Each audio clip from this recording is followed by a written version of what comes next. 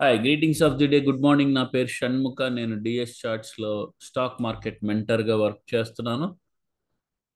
నేను Nifty, bank Nifty as well as స్టాక్స్లో education related videos చేస్తాను. ఈ వీడియోస్ మీద మీరు ఇన్వెస్ట్ చేయాలనుకుంటే మీ రిజిస్టర్ ఫైనాన్షియల్ అడ్వైజర్ ఐడియాతో మీరు ఇన్వెస్ట్ చేయాల్సిందిగా నేను రిక్వెస్ట్ చేస్తున్నాను. సో నేను నిఫ్టీ ప్రాబబిలిటీస్ ఎలా ఉంటాయి, బ్యాంక్ నిఫ్టీ ప్రాబబిలిటీస్ ఎలా ఉంటాయి అనే విషయం మీద ఈ వీడియో చేస్తాను. ఫస్ట్ నిఫ్టీ గురించి డిస్కస్ చేద్దాము.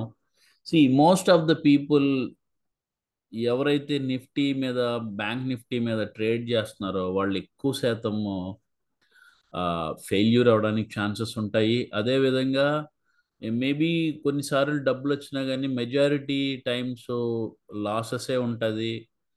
ప్లస్ దాంతోపాటు ప్రాఫిట్స్ ఎక్కువ వస్తున్నప్పుడు వెయిట్ చేయడం ఉండదు, లాసెస్ కోసం ఎక్కువ వెయిట్ చేస్తాము. ఇవన్నీ ఎందుకు జరుగుతాయి అంటే because of not having proper confidence and conviction. Confidence conviction లేకుండా ఒకటి రెండు ట్రేడ్లు ఎప్పుడైనా రాంగ్ ట్రేడ్స్ పడినప్పుడు ఆ ఆ అమౌంట్ మళ్ళీ మనం రికవర్ చేయాలి అనే ఆ యొక్క గ్రీడీలో ఎక్కువ శాతం మళ్ళీ ఒక సిస్టమ్ని ఫాలో అవ్వకపోవడం వలన మిస్టేక్స్ చేస్తూ ఉంటాము. సో నార్మల్ ట్రేడింగ్ ప్లాట్ఫామ్కి, నేను చూపిస్తున్న ఈ గో చాటింగ్ ప్లాట్ఫామ్కి, అంటే నా ట్రైనింగ్కి మేజర్ డిఫరెన్స్ ఏంటంటే ఇక్కడ మనము ఓన్లీ ప్రైజ్ యాక్షన్తో చేయము, అలా అని ఓన్లీ డేటాతో చేయము. వి మిక్సప్ బోత్ ప్రైజ్ యాక్షన్ డేటాని రెండింటిని క్లబ్ చేసి హయ్యర్ ప్రాబబిలిటీస్ని తీసుకుంటాం. సో డెఫినెట్గా లాసెస్ అనేవి it's a part of a game. But ఎంత తక్కువ లాసెస్ మనం చేస్తున్నాము, ఎంత హై ప్రాఫిట్స్ మనం తీస్తున్నాము అనేది ట్రేడింగ్ స్ట్రాటజీస్. సో ఈ జోనర్లో మీరు ఉండాలి అనుకుంటే కనుక ఫస్ట్ మీకు కావాల్సింది మీ యొక్క స్కిల్ డెవలప్ చేసుకోవడం.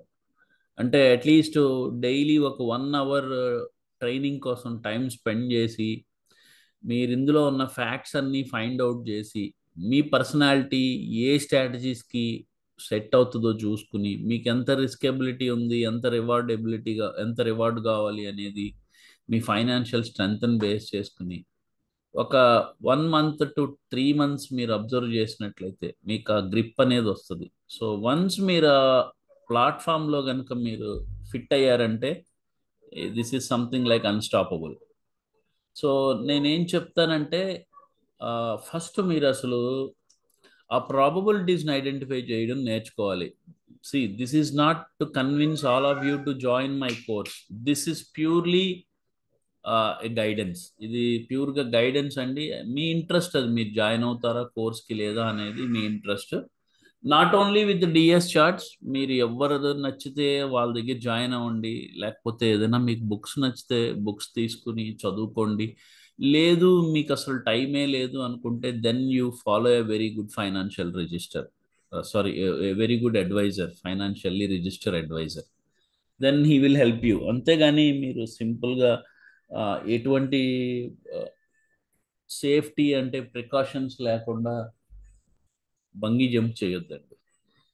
ఓకే. సో ఫస్ట్ ఈ ఈ పర్టికులర్ డేలో ప్రాబబిలిటీస్ ఏంటనేది మనం చూద్దాము. సో ఇప్పుడు మీరు చూస్తుంది 2021 గో చాటింగ్ ప్లాట్ఫామ్.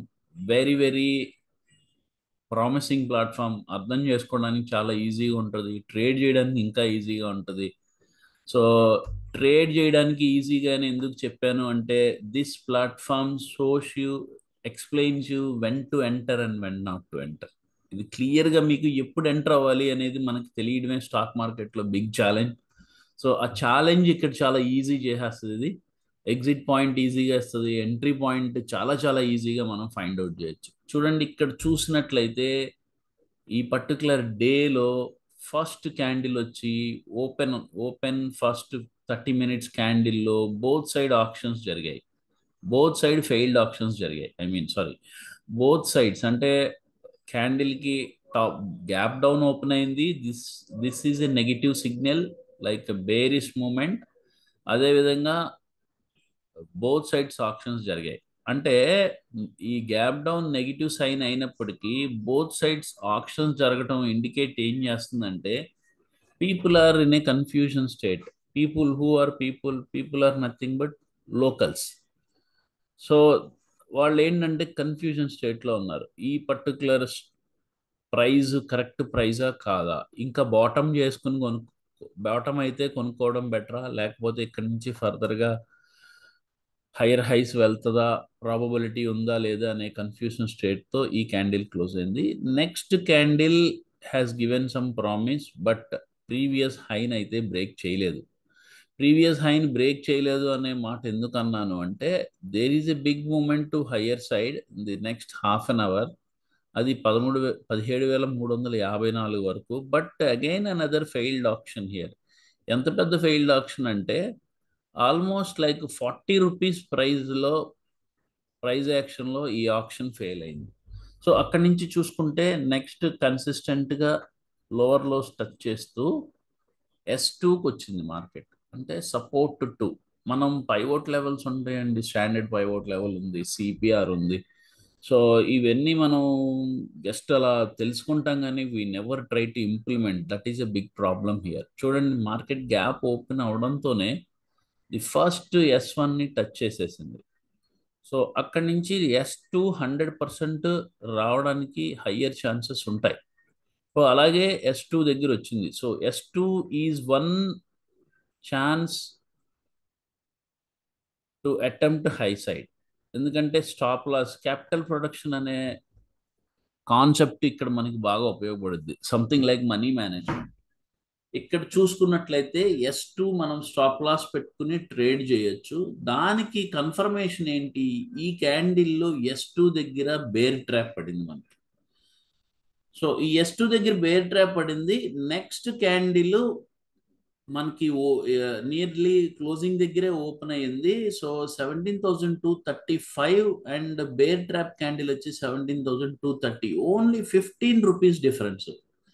ఈ 15 రూపీస్కి ఇంకో 5 రూపీస్ యాడ్ చేసి 20 రూపీస్ స్టాప్ లాస్ కనుక మనం అటెంప్ట్ చేస్తే ఇక్కడి నుంచి మార్కెట్ ఎంత హై వచ్చిందండి, ఆల్మోస్ట్ లైక్ 17,236 టు 17,349, అంటే 100 పాయింట్స్ ఎప్రిసియేషన్ అయితే వచ్చింది. సో ఇమీడియట్ గా ఇక్కడ లోకల్స్ కాకుండా other time frame traders present అయ్యారు. మార్కెట్ ని అలా హయ్యర్ హైస్ తో వాల్యూ ఏరియాని బ్రేక్ చేసింది. అదేవిధంగా ఒక మూవింగ్ యావరేజ్, ఇది ఒక indicator, the best moving average for day traders us a positional traders. దాన్ని బ్రేక్ చేసి ఒక హై అయితే చూసాము. బట్ మళ్ళీ ఇక్కడ చూసినట్లయితే ఈ ప్రీవియస్ మార్నింగ్ ఫెయిల్డ్ ఆప్షన్ ఏదైతే ఉందో ఆ ఆప్షన్ని మళ్ళీ, ఆ హైని మళ్ళీ బ్రేక్ చేయలేదు. ఇక్కడ కూడా మళ్ళీ ఫెయిల్డ్ ఆప్షనే కనిపించింది. సో ఓవరాల్గా ఏమైంది, ఇక్కడ మనం ప్రాఫిట్ బుక్ చేసుకుని ఎగ్జిట్ అయిపోవచ్చు by by understanding this scenario. So ఇక్కడ నుంచి కంపేర్ చేసుకున్నట్లయితే ఈజీ వాక్, 100 రూపీస్కి ఈజీ వాక్ అయితే మనం చూస్తున్నాం. ఓకే, ఇది బాగుంది. వాల్యూ ఏరియా అంటే ఏంటి, లోకల్స్ ఎవరు, ఓటీఎం ట్రేడర్స్ ఎవరు, ఈ ఇండికేటర్స్ ఏంటి, ఏ పైవోట్ లెవెల్స్ తీసుకోవాలి, ఏ టైం ఫ్రేమ్ చేయాలి, ఇవన్నీ నేను రెగ్యులర్ క్లాసెస్లో చెప్తాను మీకు. నెక్స్ట్ మీరు ఇంకొక స్క్రీన్ని నేను 2 పార్ట్స్ డివైడ్ చేశాను. పార్ట్ 2లో మీరు ఏం చూస్తున్నారంటే కనుక ఈచ్ టైం ఫ్రేమ్ క్యాండిల్, అంటే ప్రతి క్యాండిల్లో బయ్యర్స్ ఎలా రియాక్ట్ అవుతున్నారు, సెల్లర్స్ ఎలా రియాక్ట్ అవుతున్నారు అనేది చూస్తున్నాం మనం. So normal support levels, resistance లెవెల్సే కాకుండా మనకి ఇక్కడ వాల్యూమ్ బేస్ చేసుకుని ఇంకా ఇంకా high commitment, high promised support and రెసిస్టెన్స్లు వస్తాయి. దాటిని స్టాక్డ్ సపోర్ట్, స్టాక్డ్ ఇంబ్యాలెన్స్ అని చెప్పి మనం చెప్పుకుంటాము. అది ఎలా ఏంటి అనేది నేను రెగ్యులర్ క్లాసెస్లో ఎక్స్ప్లెయిన్ చేస్తున్నాను. ఓవరాల్గా చూసుకున్నట్లయితే the first half an hour, ఇది మనం 15 మినిట్స్ క్యాండిల్స్ టైం ఫ్రేమ్ చూస్తున్నాము. సో ఫస్ట్ 15 మినిట్స్లో 110 క్యుములేటివ్ డెల్టా ఉంది. సో డెల్టా కూడా 110 ఉంది. సో అక్కడి నుంచి నెక్స్ట్ క్యాండిల్ బయింగ్ జరిగింది. దెన్ అగైన్, అంటే first half an hour, first 15 minutes negative, next 15 minutes there is a huge buying impact. ఆ ఇంపాక్ట్ ఫామ్ అండ్ క్యాండిల్ ఇది. We have seen some rejection here. అక్కడి నుంచి కూడా కన్సిస్టెంట్గా క్యూములేటివ్ డెల్టా అయితే follow అవుతా వచ్చింది. అదేవిధంగా మెయిన్ డెల్టా, ఈ మెయిన్ డెల్టా ఏంటి, మ్యాక్స్ డెల్టా ఏంటి, క్యూములేటివ్ డెల్టా ఏంటి, వీటికి ఏ నెంబర్స్ తీసుకోవాలి, ఎంత ప్రయారిటీ ఇవ్వాలనేది నేను రెగ్యులర్ క్లాసెస్లో చెప్తాను మీకు. మళ్ళీ ఈ క్యాండిల్ వర్త్ చూసుకున్నట్లయితే 218 క్యూములేటివ్ డెల్టా, 264 మ్యాక్స్ డెల్టా ఉంది. సో ఓపెన్ ఏదైతే చూసామో ఫస్ట్ 15 మినిట్స్ అంతకన్నా హ్యూజ్ సెల్లింగ్ అయితే ఇక్కడ జరిగింది. బట్ ఇక్కడ ఇంకోటి అర్థం చేసుకోవాల్సింది, చెప్పాను మీకు S2 అనేది ఒకటైతే అనదర్ మూవింగ్ యావరేజ్ లైన్ ఇంకొకటి ఉంది. సో ఈ మూవింగ్ యావరేజ్ లైన్ కనుక ఇంత ఫోర్స్గా సెల్లింగ్ జరిగినప్పుడు నెక్స్ట్ ఫాలోఅప్ క్యాండిల్ వచ్చి ఈ మూవింగ్ యావరేజ్ కనుక బ్రేక్ చేసినట్లయితే దెన్ కంప్లీట్గా మార్కెట్ బేరిష్ ట్రెండ్లో ఉందని మనం చెప్పుకోవచ్చు. బట్ అది జరగకుండా మళ్ళీ అగైన్ నెక్స్ట్ 15 మినిట్స్లో అగ్రెసివ్గా బయ్యర్స్ వచ్చారు. మెయిన్ డెల్టా తగ్గింది, మ్యాక్స్ డెల్టా పెరిగింది, అండ్ క్యుములేటివ్ డెల్టా 218 మైనస్ నుంచి 23 మైనస్కి వచ్చింది. సో బయ్యర్స్ ఇంపాక్ట్ అయితే 100% ఉందని మనకి ఈ ఫిగర్స్ కన్ఫర్మ్ చేస్తున్నాయి. సో ఇక్కడ నుంచి మళ్ళీ మార్కెట్ హైయర్ హైస్ వెళ్ళింది. ఎవ్రీ క్యాండిల్లో బయ్యింగే ఉంది. డెల్టా ఇక్కడ పాజిటివ్, ఇక్కడ మైనస్ డెల్టా ఉన్నప్పటికీ మళ్ళీ ఇక్కడ again with some buying rejection, failed options towards buying side promising గా మార్కెట్ ని హైయర్ హైస్ తీసుకెళ్లారు. నేను ఆల్రెడీ మీకు ఇక్కడ ఎక్స్ప్లెయిన్ చేశాను. చూడండి, ఇక్కడ మళ్ళీ సెల్లర్స్ వచ్చారు ఈ పర్టికులర్ రిజెక్షన్ లో. సో ఓవరాల్ గా మార్కెట్ ఇక్కడ క్యాండిల్ క్లోజ్ అయింది. సో ఓవరాల్ గా చెప్పుకోవాలనుకుంటే కనుక 17,313 మార్కెట్ ఒక మంచి మూవింగ్ యావరేజ్ పైన క్లోజ్ అయింది. బట్ మ్యాక్రో ఎకనామిక్స్ చూసుకున్నట్లయితే గ్లోబల్ సినారియోస్ అంత ఫేవర్గా లేవు మార్కెట్కి. ఆల్రెడీ SGX నిఫ్టీ 250 పాయింట్స్ మైనస్లో ఉంది. But my experience, my view says Monday డెఫినెట్గా ఎవరైతే పొజిషన్స్ ఉన్నాయో నిఫ్టీ మీద వాళ్ళకి ఒక సెల్లింగ్ ఆపర్చునిటీ అయితే వస్తుంది అనుకుంటున్నాను. అది ఎంత క్విక్గా దాన్ని ఇంప్లిమెంట్ చేస్తారో, అంత క్విక్గా బయటకు వస్తారో వాళ్ళంత ఫాల్లో ట్రాప్ అవ్వకుండా ఉండడానికి హయ్యర్ ఛాన్సెస్ ఉన్నాయి. మేబీ SGX నిఫ్టీ కనుక ఇక్కడ నుంచి మండే ఓపెనింగ్కి ఏమైనా రికవరీ కనపడితే మన మార్కెట్స్ మళ్ళీ వేరే విధంగా రియాక్ట్ అవ్వడానికి ఛాన్సెస్ ఉన్నాయి. నేను ఇప్పుడు మీకు చూపిస్తున్న ఈ పర్టిక్యులర్ సినారియో మొత్తం కంప్లీట్గా డే ట్రేడింగే. సో ఈ ఫిగర్స్ని బేస్ చేసుకుని కానీ లేకపోతే ఈ చార్ట్స్ని బేస్ చేసుకుని కానీ క్యారీ ఫార్వర్డ్ చేయకూడదు. ఏ పొజిషన్స్ క్లోజింగ్కి మనం క్లోజ్ చేసేయాలి. మనం పొజిషనల్గా చూడాలంటేనే ఇందులో ఇంకొక స్ట్రాటజీ ఉంది. సో దానికి ఒక చిన్న స్క్రీనర్ ఉంది, లైక్ ఇంకొక వాచ్ లిస్ట్ క్రియేట్ చేసి దాన్ని కూడా నేను పెట్టున్నాను. దాన్ని అబ్జర్వ్ చేసినట్లయితే మనకు తెలుస్తుంది. ఓవరాల్ ఈ వీడియో ఎక్స్ప్లెయిన్ చేయడానికి ఉద్దేశం ఏంటంటే నిఫ్టీలో daily 50 to 100 points like and the same at the money కనుక చేసినట్లయితే, డెల్టా కనుక 50 ఉన్నట్లయితే 100 మూమెంట్ ఆఫ్ నిఫ్టీకి 50 పాయింట్స్ తీయడం అనేది నథింగ్ అండి. ఆల్ మనకు కావాల్సింది ఏంటంటే lot of observation, lot of పేషెన్సీ. C intraday is a boring job. అది మనకి మూమెంట్ మార్నింగ్ ఇస్తే ఇంకా నెక్స్ట్ మార్నింగ్ ఫస్ట్ 1 అవర్ వస్తే నెక్స్ట్ డే అంతా న్యూట్రల్గా ఉంటుంది.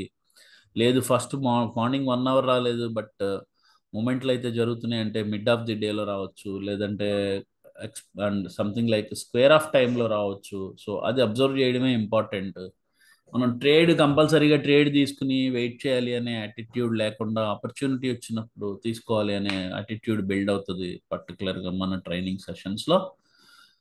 సో కొంత ఇన్ఫర్మేషన్ నేను ఇచ్చాను అనుకుంటున్నాను. ఇంకా ఫర్దర్గా మీరు తెలుసుకోవాలి అనుకుంటే 8790679998. నా పేరు Shanmukha. I'm working for DS Charge. These are purely educational videos. Thanks for giving me this opportunity. I'll sign up with another interesting video. I have a very good screener for stocks, daily stocks, intraday stocks, positional stocks, as well as Nifty, Bank Nifty. Only ఇవే కాకుండా నేను options Paradise కూడా చూస్తాను. అంటే options ఎవరికి ఫేవర్గా ఉన్నాయి, market bull side ఫేవర్గా ఉందా, బేర్ సైడ్ ఫేవర్గా ఉందా అనే డేటాను కూడా నేను ఇక్కడ డీకోడ్ చేసి ఇంప్లిమెంట్ చేస్తాను. Very very easy and successful trades మనం చూడొచ్చు. Thank you. I'll catch up with another interesting video. See you soon. Take care. Bye bye.